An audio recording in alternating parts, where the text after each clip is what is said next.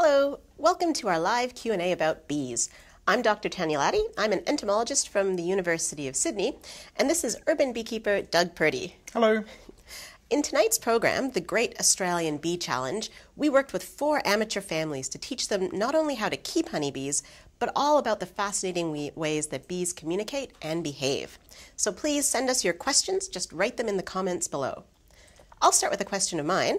Doug, what do you think the best part, most enjoyable part of working on the program was? Oh wow, it's a good question. You know, my favourite part of the program was teaching these families how to become beekeepers, because going from nothing to actually producing honey is awesome. So that was my best part for sure. That's great. I think from my perspective, it was so much fun to be able to go out and just talk about bees and have people get really excited about bees. Yeah, it was heaps fun. And to go around and visit some of Australia's great bee scientists and have a chance to talk to them too. It's fantastic. You were buzzing? I was buzzing with excitement, you could say. Excellent. All right, we've got another question. Oh, this is a good one. Why should we care about bees? Wow. Well, yeah, bees are really important, right? So like I like eating, and so food is important for me to be able to do that.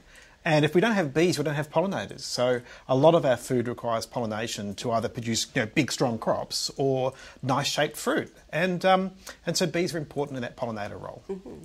And it includes native plants as well. So it's not just about crops. It's about supporting our whole ecosystem by having these insects, because most flowering plants need an insect to pollinate them. So they're super important.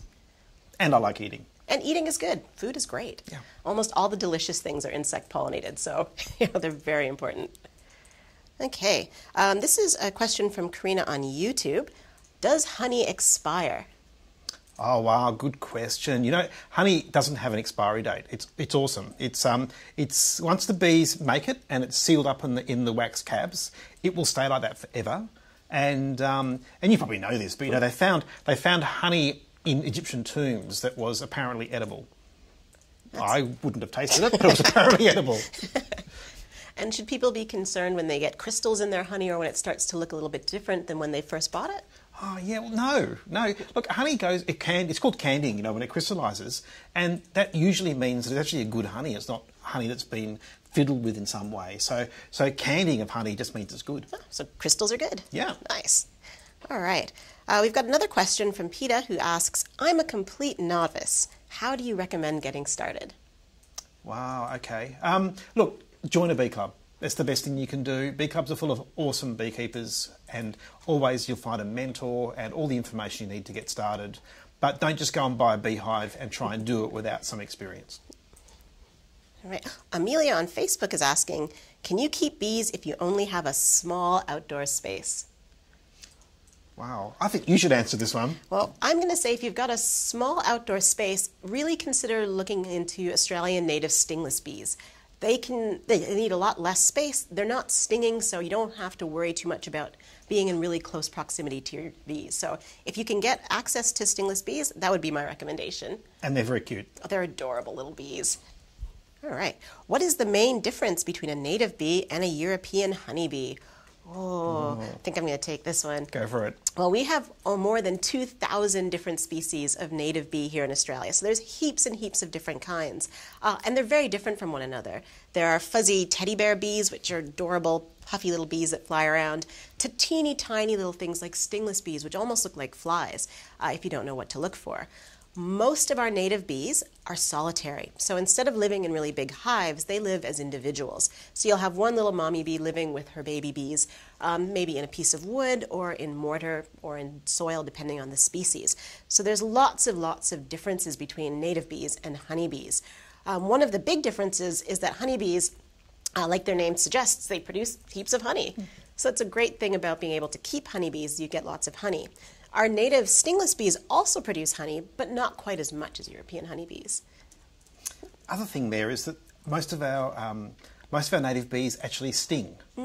So everybody seems to think that the only bees that sting are European honeybees, but that's not true. Most of our natives have stingers. There's only a few that don't. They just don't use them very often. They're very chill bees, our native bees, and partly because they're not defending a big hive. So you don't tend to get heaps of bees coming out to get you all at once. Not that that happens particularly regularly with honeybees, but it's a little bit easier to work with them. I know very few people who've been stung by a native bee. Yeah. Okay. Okay, next question is from Hannah. And Hannah asks, are bees in danger in Australia? Gosh, well, it depends what you mean by in danger. You know, we have a problem in general in Australia with deforestation and overuse of chemicals. So those things are putting not just our bees, but all our beneficial insects at risk. So to answer that question, I think we need to plant more bee forage plants and use less insecticide, and those things will help everything. Like it'll help our birds, it'll help our insects, it'll help everything. So that's what we need to do. Yep, absolutely. And often when we hear questions like that, bee is a big term. So there's honeybees, but then there are native bees, and we don't actually have good records for long-term population information about our native bees. So we can't even put a number on whether they're going up or down or staying the same. Unfortunately, most likely they're going down, and that's mirrors places all over the world. Native bees tend to be decreasing. And just as you said, plant lots of flowers, making sure we limit deforestation, limiting insecticide use, all of these things can help. Yeah, no more sides. So all the sides, insecticides, herbicides, the whole lot, just stop using them. Let's see, Belinda is asking, do different bees or different trees make different flavored honey? So can you get different types of honey from different types of bees or from different types of trees? Yeah, we can, and that's what's interesting. So you'll see, you know, if you go to the shops and you see yellow box honey, that comes just from the yellow box tree. So it is possible to do that, but most urban honeys come from multifloral environments. So you'll get all these different flavours in the honey, which is what makes it really, really interesting. Great. Our next question is from Julie, who asks, can you have stingless bees in Victoria? Oh, I'm sorry, Julie. Probably not. Victoria is pretty cold. None of our native stingless bees go that far south, so they're pretty much, Sydney's getting even towards the edge of their distribution. So no, naturally you can't have stingless bees there.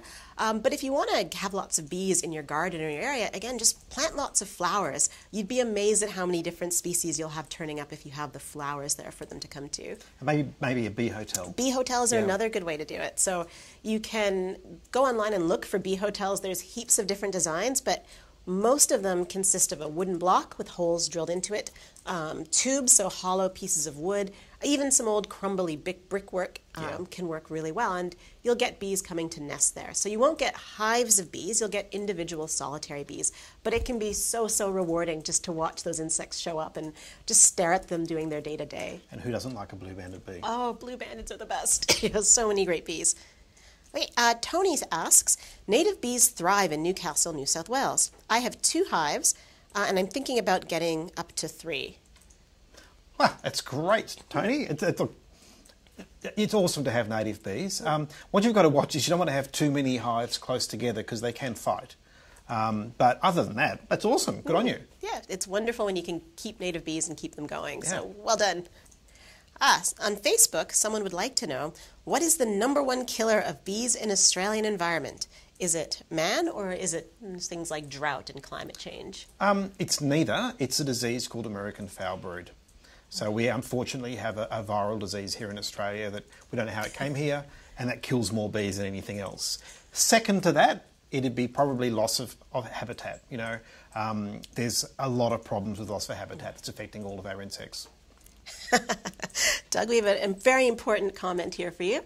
People love your shirt. Ah, excellent. Well, you can't have it. Sorry. Yeah, I do have a collection of bee shirts. It's a very important thing about being a bee researcher, a bee person who works with bees. You've got to have the bee swag. Yes. Tanya has a fair collection of bee skirts and shirts as well. Let's say it's a blue-banded bee shirt here, you know, just representing the native bees. And a spider skirt, just for the pleasure. You know, that's right. Predators, pollinators, all the beneficials are happening here. Chris asks, we're in Queensland. Our neighbour has honeybees. Are we able to have a native beehive? I think they're worried about competition between the natives and the honeybees. Yeah, totally. So native bees and European honeybees get along just fine. In fact, the native bees tolerate the European honeybees less than the other way around. So we've often found native bees nicking things out of the European honeybee hives, but not the other way, they'll kill them. So absolutely, absolutely. When we've watched sometimes bees on flowers, you'll see a honeybee sitting there foraging, and a little tiny stingless bee will come and just start nibbling on the honeybee's legs, and she'll fly away. So native bees can hold their own. They're tough. Colin from Canada. Hey, I'm from Canada too. Awesome. Says, I've noticed a decline in native bee species in my area. I live in southern Ontario, Canada. Oh, wow, it's my hometown. Well done. I've also noticed an increase in wasp populations as well. I know their food sources aren't the same, but do you think this could be related? So it sounds like you're concerned that the wasp population might be having an impact on the native bees in Canada. Probably not. They don't really feed on the same things. So it's hard to say without knowing exactly which wasp you have, but I'm guessing they're sort of yellow and black European wasps, which used to be a huge problem, at least when I lived in southern Ontario. They're feeding on protein mostly from meat. They're predators, so they're not eating the same things as bees are at all. Bee populations can fluctuate. They can be up some years, down other years, and it's really hard to know whether those things are related. So probably not influencing one another, but it's hard to say what is causing a decrease or increase in bees. And we get the same question here about the paper wasps, whether the paper wasps are turning up because there's beehives. And hey, who knows? It could just be this year there's lots of paper wasps. I mean, wasps often get a bit of a bad rap, but wasps are awesome too. They're great to have in your garden. They kill things like caterpillars and things that are eating your plants. So, no wasp hatred. They're great. We should encourage them as well. Jessica is asking, how do native bees improve the biodiversity of an area? Over to you. Okay, well, when we say the word biodiversity, what we're talking about is having lots of different species in an area. So when you have lots of different species of native bees, automatically you're increasing the insect biodiversity.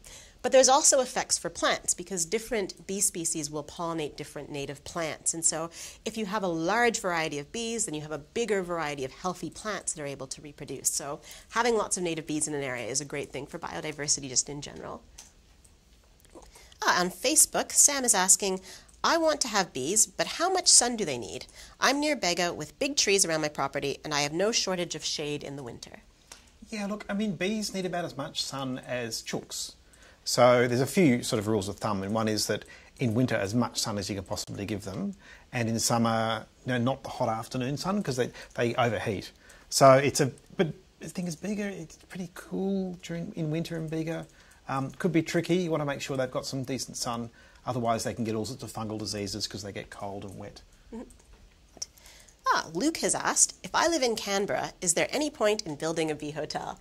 Yes! Yeah, totally. Yes, go for it. Yeah. There's no reason at all you can't have a bee hotel in Canberra. Canberra has native bees, lots of different solitary species, so have a play and see what shows up. There's no real rule to building a bee hotel. You need to experiment to see what the bees in your area will like, so go for it. In fact, there's an awesome bee hotel in the Botanic Gardens in Canberra. It's absolutely massive, so go and have a look at that one. You can get some inspiration. Violet is asking, how much space around the hive do you need free from human traffic? Can it be near my clothesline? Okay. Well, it depends. If you like polka dot clothing, then you put the beehive right beside your clothesline, because what bees do is as they leave the beehive, they poo. And bee poo is generally yellow because they eat pollen, and so you get yellow dots all over your clothes. So that's not going to work very well unless you have lots of yellow dotted clothes. What you want to do is not put it where you're walking all the time, because bees generally are passive, but like all of us, they can have a bad day. And if you've got to walk past the beehive all the time, not a good idea. So you want to have it a little way away. But there is a trick, and the trick is you can put up a screen so the bees fly up and away from the beehive. So about 2.5 metres is their cruising height. Get them up there and they'll continue off at that height, which is above most people's heads. Perfect. Yeah. Cool. Shell has a question. To attract bees, my few lavenders have been good. Are around grevilleas good? So I guess a grevillea is a good food plant for bees. Yeah, totally. Grevilleas are great. If you shake a lot of grevilleas, you'll see all the nectar coming out of them. So for not for European honeybees, but for the native bees and other native insects, grevilleas are awesome. But there's a whole host of different plants that you can plant. So really, if you want to plant natives, just go to the local native nursery and they can tell you what's sort of suitable for your area. Oh, we've got a great follow-on question. Fiona asks, do native bees need native plants, or are they just as happy with any flowers? Oh, that's a good question.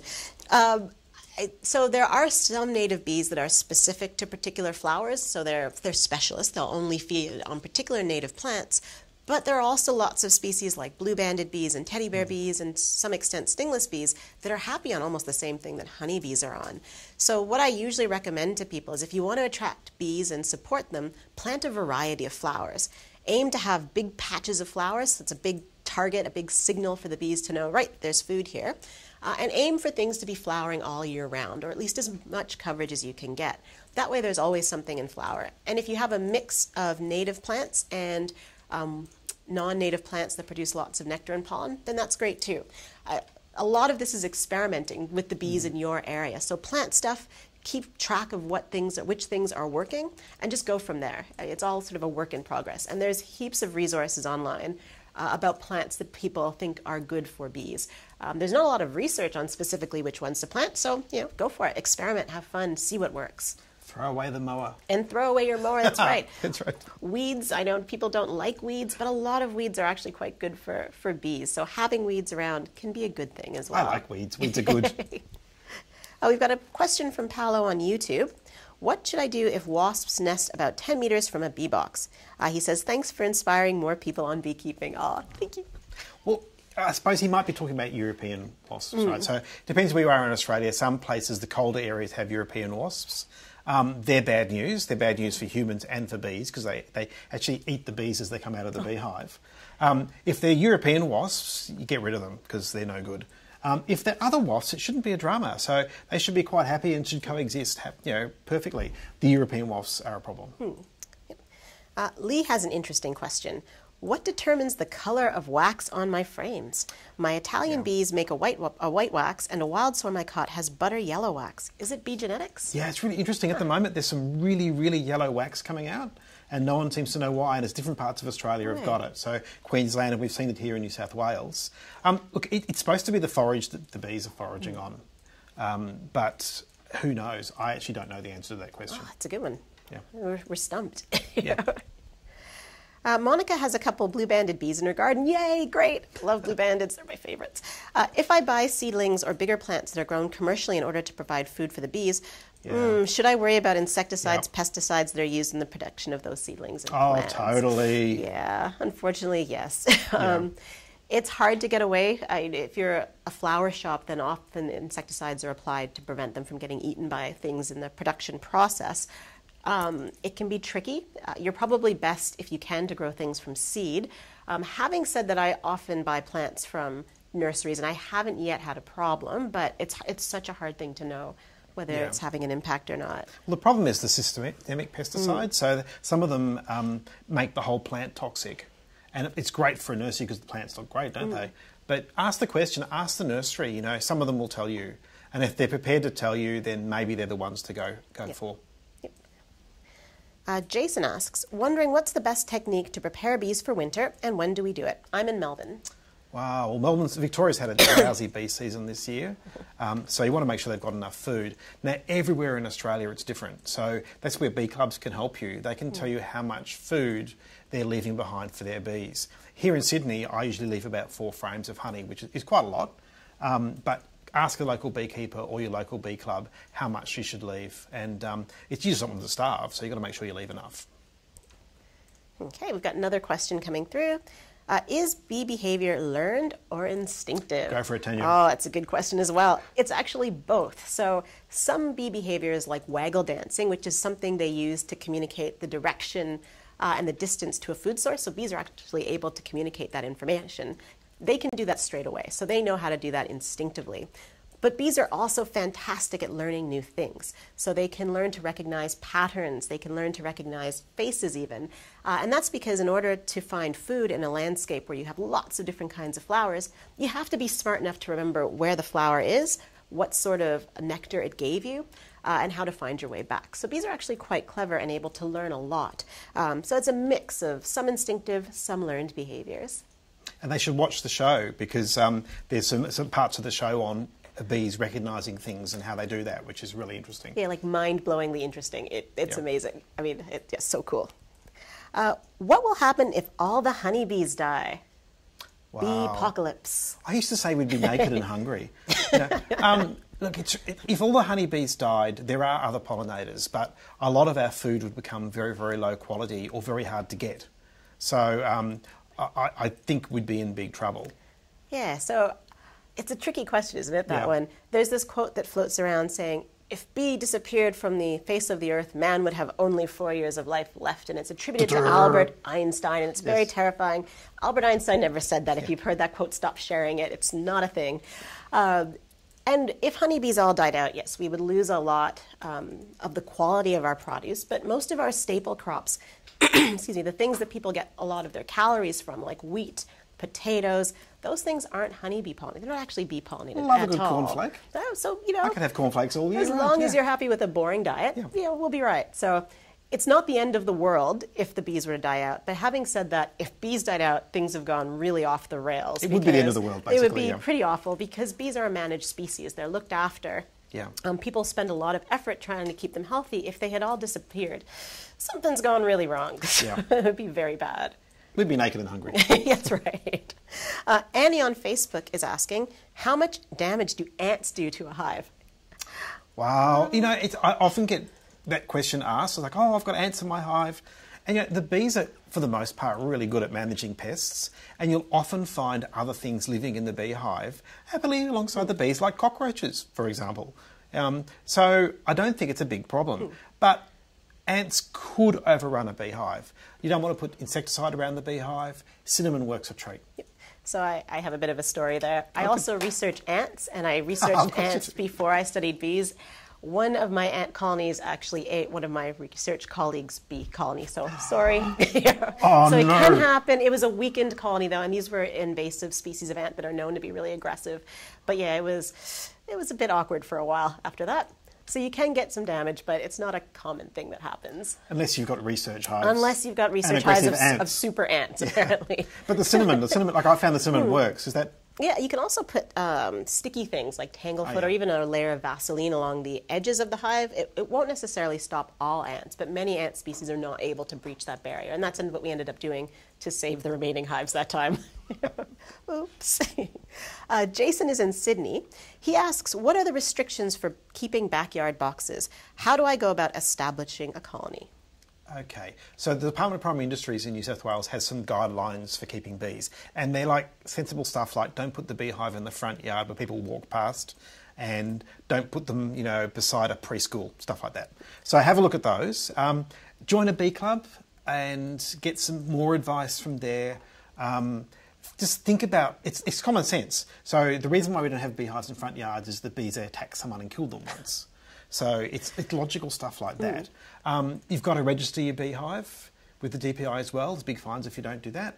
That's about it. There's no real restrictions. And you can watch the show because we talk all about that. And you'll get to see amateur beekeepers starting right from the beginning all the way up to towards the end. So watch that. Yeah, totally. But local bee clubs. Ooh, this is a good one. A couple of people have mentioned flow hives. What is your experience of flow hives versus traditional hives? It's just a beehive. Look, flow hives are a great invention, Australian invention. They work just like they say they do. But a lot of people are really anti them. And I guess it's because of the plastic, because they're made of plastic. In the show, we've got a flow hive as well as a regular beehives. I don't see a problem with them. What's important is that you manage your bees properly, so you learn how to look for disease and to keep the bees healthy. The sort of box they're in, not so important. Monica's question is, what time of year is the best time of year to start a hive? Well, spring is the time to start because you've got everything beginning in sort of the whole insect world, really. Do ants start in spring? That depends on the species. Some of them are winter active, but a lot of them really pick up in the summer. I mean, I love summer as an insect person. It's when everything's happening. So spring towards summer is the way to go. It's hard to get bees and to get started after Christmas generally. So spring and leading up to summer. Leanne's sister asked, ooh, this is a good one. Is there any effective syrphid fly invasion prevention for native bees, specifically Tetragonula carbonaria and Tetragonula hawkingsi, for new hives when they're in a vulnerable state? For example, a rescued hive from a meter box. Have you had any experience with syrphid fly? I've seen them occasionally, but I haven't had to deal with them yet, knock on wood. But I've heard they can be a pretty nasty problem. They can be a problem. I mean, what I've heard, the things I've heard is to make sure you seal up all the gaps in the beehive to make it hard for them to lay their eggs. But I don't know much more than that. Yeah, I mean, that's the best thing that I could say as well. Syrphid flies will try to find any crack in the hive. And when you have a rescue hive and you've recently split, that layer of wax the bees use to seal everything, that's broken. So that's one you can get syrphid fly in particular. But other than that, yeah, I don't know. Again, this is another good reason to join, say, a local beekeeping club or find other stingless bee enthusiasts, because a lot of this stuff is very new. We're just learning how to keep these bees, and those are the people that can get you the help. Okay, so Jody asks, ooh, what is a feral bee? Are honeybees feral? Yeah, good question. So a feral bee is a beehive that's not, in the case of European honeybees, is a beehive that's not managed by a beekeeper. So if you've got beehives in a box, generally they're managed by a beekeeper. If you've got a beehive living in a tree hollow somewhere, that's not managed, and that's a feral beehive. Yeah. So it's important to remember that honeybees were brought to Australia. They're not a native species, and so when they get away from being managed, we're not actively looking after them and they're living wild in a tree, then we consider them feral bees. Yeah. Doesn't mean they're bad, it just means they're feral. Yeah, they're still very important. I mean, they probably do a lot of pollination, but they're no longer under human control, so feral. So Sky asks, are there any online beekeeping groups? I live rurally where there isn't much of anything. Okay. Yes, there are heaps. Yes. Facebook is full of online beekeeping groups. I'm a member of a women in beekeeping group, which is great, very friendly people, always willing to help out. I'm sure there are heaps others. Yeah, a lot of unfriendly groups on Facebook as well. Look, Facebook is great. It's the way to go. But there are many, many, many online resources. You've got to type in beekeeping and you'll get thousands of them. So just have a bit of a look around. And some of them can be nasty. So it's funny, the online world can be good and bad. So if you find a group that's particularly not friendly to beginners, go to another one. Jordy asks, how many beekeepers test for American foul brood? Well, everybody should test for American foul brood. It's a legal requirement. So in New South Wales, at least, it's a legal requirement. I'm pretty sure the other states are the same. Twice a year, at least, you should be looking at your beehive for American foul brood. It's really, really important because your beehive could spread it to another beehive, and we don't want that. Okay. Troy asks, I've been considering getting a stingless hive for my courtyard, partially trying to get them to pollinate my fruit trees in pots. I live in Brisbane. It gets sun in the morning and at the front of my unit and afternoon sun at the back. Should I go ahead with this or is it not such a good idea? And when should I do it if I should? So you're thinking about getting a stingless beehive. I mean, it sounds like where you've got should be fine. It's important for the bees not to get too hot, but also not to be too cold. So like any living thing, you've got to try to find that balance. Again, this would be great if you can find somebody locally who you can talk to. Anybody who's rearing stingless bees should be able to talk you through hive placement and where the best place in your area would be to put them. As for getting them to pollinate your fruit trees, though, hit and miss. I know I've got a few stingless beehives in my garden. I've got lots of blueberries. I know they go to blueberries in other parts of the country because we go and do work there. They won't go near my blueberries. You've got to rack them into shape. I know. I keep saying do it. No, but that's how it is. Stingless bees seem to really like big blooming resources, and so sometimes if you have just a small potted thing, they may not do what you like. But they're wonderful bees to have around. They're great to watch, and they will be out there pollinating other things. You tried signs, bees pollinate here? Oh, please. I've begged them. I've pleaded. Doesn't work. Nope. Yeah. Zara asks, do you always need a queen excluder? No, you don't always need a queen excluder, but I recommend it, especially if you're a beginner beekeeper. Only because beginner beekeepers seem to be too scared to inspect their beehive. And so they need to inspect their beehive, and if they don't know where the queen is, they get freaked out and just leave it alone. So with a queen excluder, at least you know where the queen is and you know where to be extra careful when you're looking. So not essential, but I recommend using one. We have another question. Oh, I love this question. Is queen the wrong word for the egg-laying bee in the hive? I like that a lot. I don't know. Well, she's not in charge, is she? No. So, So it's interesting because the queen honeybee, when we think of a queen, we think of someone who's running the show and doing all the work. The queen honeybee doesn't do anything really other than lay eggs. She's in no way in charge of what's happening. So in that sense, she's not really a queen. She's more the reproductive parts of the colony is how I often think of her. But the name queen, I think, is going to stick around, unfortunately. So. Yeah. I mean, all she does is lay eggs, right? So, yeah, she's an egg-laying machine. Yeah. Okay, so this is an interesting one. Is it true that bees are clean freaks? Well, probably cleaner than I am. Look, bees have a very, very clean environment inside the beehive, as do many other insects. And they do coat everything in propolis, which is antibacterial. So I guess, yeah, they're clean freaks. I mean, it's important if you're a social animal living with lots and lots of other individuals just like you kind of have to be clean. If you're not, the risk of disease, the risk of parasites just goes straight up. So bees kind of need to be very clean in order to just stay alive. Okay, we've got one more question now. Paulo says hi from Portugal. Hello. How many times should I open it and check my bee box in a year? Well, I don't know much about beekeeping in Portugal, but the rules we have here in Australia is that really you need to check, say, about 4 times a year as a minimum, and you should be checking for disease like American foulbrood at least twice. But they've got Varroa in Portugal, so it could be completely different over there, so you need to get local information. So just for those who aren't familiar with Varroa, what is Varroa mite? Okay, so Varroa is a parasite that we're the only continent on Earth without, as in Australia, and the parasite decimates bee populations and spreads viruses. It's horrible stuff, so we want to make sure we don't get it. Very important. Oh no, I'm sorry. Well, I'm afraid that's all we have time for. So thank you everybody for participating, and thank you for sending in your questions. And don't forget to tune in to the Great Australian Bee Challenge, which you can get tonight on ABC TV and iView at 8:30 p.m. So take care for now, and thanks. Bye.